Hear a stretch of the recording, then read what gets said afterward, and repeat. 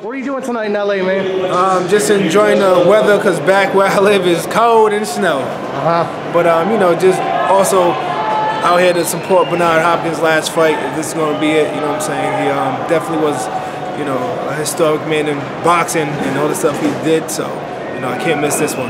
Did he influence your career at all, Bernard? Yeah, definitely. You know, he shows you and tells you like, yo, keep at it, stay focused, you know, treat your body right, and you can have longevity and protect yourself. When you throw that right hand, make sure it's a Bernard Hopkins right hand. There you go. So I got to ask you, head down second. I got to ask you, I saw your Instagram post this week, the mannequin challenge for the quote-unquote Charlo sisters. Talk to me a little bit about that, man. What made you want to do that?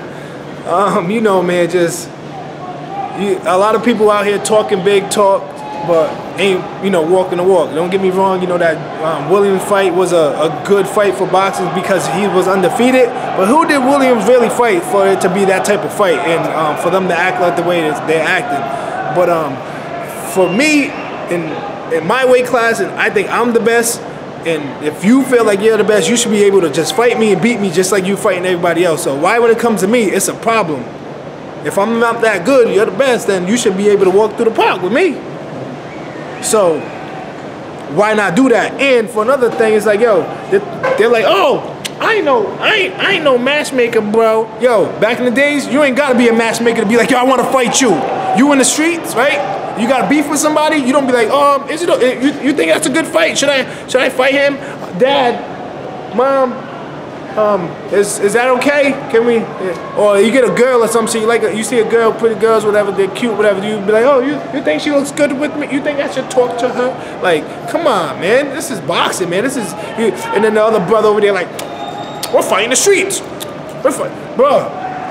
Dog. If it really came down to it, yeah. But I'm not about that. I'm about getting paid and fighting.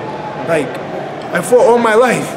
So, like, just nonsense, man. Like, grow up, man. And then at the same time, like, yo, if you're the best, fight Demetrius Andrade. Did you guys have any kind of interaction like that night after the press conference, or like any talks between camps or anything like that in terms of trying to get a fight done, or were they talking shit to you? You know, anything at all? I mean, you know, like I said, you sit there and talk shit, right? You sit there and talk shit. Like, if you watch his videos when I was supposed to fight him and he tried to bring it up, I heard him say something like, I'm gonna make him wait because I was supposed to fight him. And I pulled out. Yo, the real story is now it's out there. It's Rock Nation. So why are you still going back that way trying to make it seem like I pulled out? And then the whole Rock Nation thing finally came out and people see what the deal was. I signed the contract to fight you in January. Who do you choose to fight afterwards? Vanes Martirosyan. Let's be real, man. Let's just put it all out there, and that's the truth. That's what it is. When you talked to him in the press conference, did you get an idea like this guy might want to fight me? Like, what did you think going away from that press conference after you called him out?